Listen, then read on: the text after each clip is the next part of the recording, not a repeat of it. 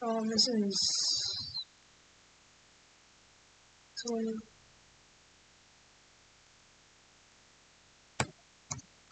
alright, and we are here. So, I am here with Ruby, the other teacher, and we're trying to figure out, because we just realized there is someone who has imported. There is someone who has managed to import a worm. Okay, let me just explain all these terms to y'all after I explain what's going on. So, someone imported a worm virus into Roblox, hacking people's accounts, and I'm pretty sure inserting backdoors into a bunch of people's accounts and pretty much making their avatar blank.